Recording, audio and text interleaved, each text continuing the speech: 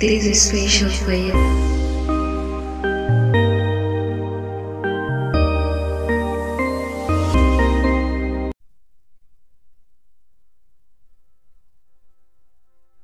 Oh yeah, mimi nikushukuru sana kwa kuwa karibu na Special for You TV, kunifuatilia, kuendelea kunifuatilia. Ni furaha yangu kwa sababu mimi nakufunza na kuelimisha na kuonya pia, au sio?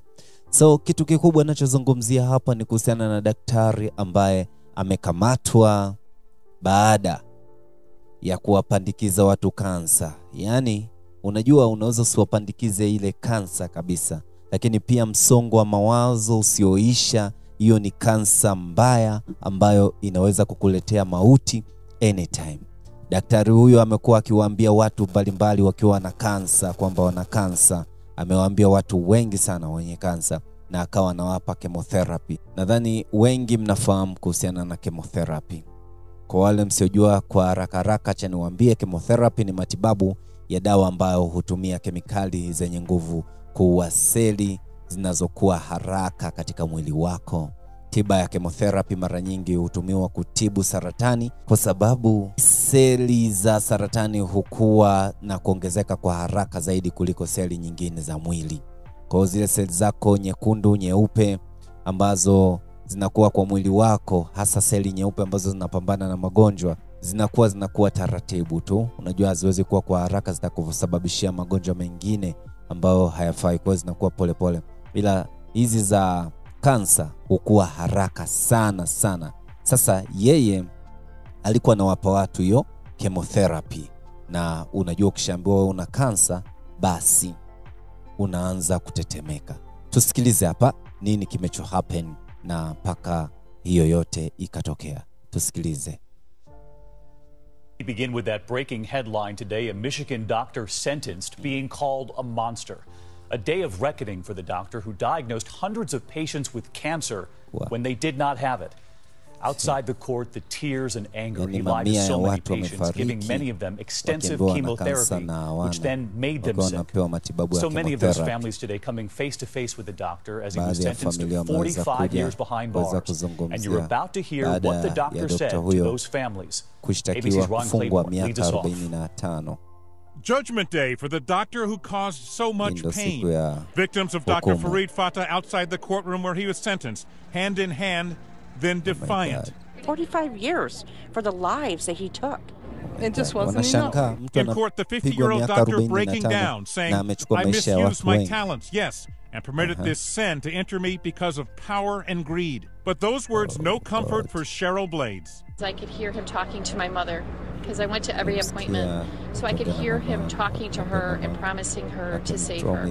In all, Fatah pleaded guilty to intentionally misdiagnosing more than 550 patients, often prescribing treatment for cancer that they did not have. He earned more than $17 million as a result. Dr. Fatah pounced on every opportunity to use a patient's body as a profit center. One of the patients, 53-year-old Monica Flagg. Stressful. It was extremely emotional. In 2013, Dr. Fatah told her she had cancer. He finally said, it is no longer smoldering, you have full-blown cancer. She later learned from another doctor she was perfectly healthy. I did one chemo treatment. The others did so many that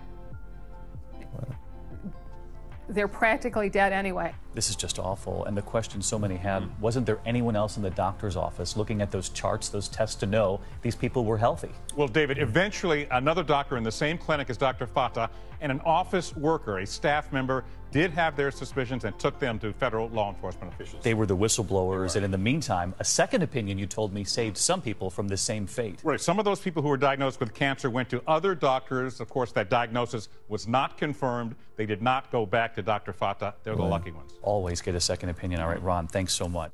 Ni hatari. Unajua ndo maana wanakuambia unapokwenda ukasikia kwamba umeambiwa una ugonjwa fulani, nenda hospitali nyingine na nyingine, na sio moja. Ni hatari. Unajua ndo maana wanakuambia unapokwenda ukasikia kwamba umeambiwa una ugonjwa fulani, nenda hospitali nyingine na nyingine, na sio moja tu. Nenda hata 2, 3, kama 4 hivi. Maana 2 zinaweza zikakosea. Enda hakikisha hauna ule ugonjwa ama unao ule ugonjwa.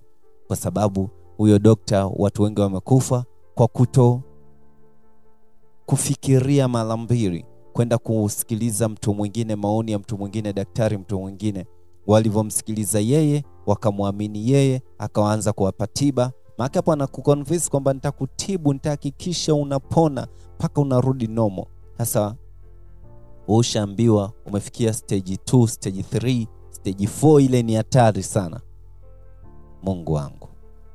Jamani, tujiangalie hao wazungu kama wanamalizana wenyewe kwa wenyewe huko, sisi je inakuaje? Nikwambie tu treatments za kansa huwa zina hatua 3. Unaweza kutumia njia tofauti kama 3 hivi, ambao ni surgery, ambao ni tunaita surgery kama upasuaji nini, vitu kama hivyo.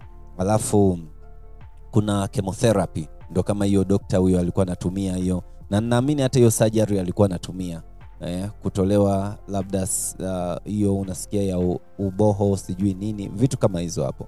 Alafu kuna hiyo radiation therapy, ambao ndo ile kuchomwa. Unasikiaga mtu anatakiwa akachomwe mionzi, kwa kifupi unaenda kuchomwa, ile kansa inaenda kuchomwa ili kukausha zile cells za kansa.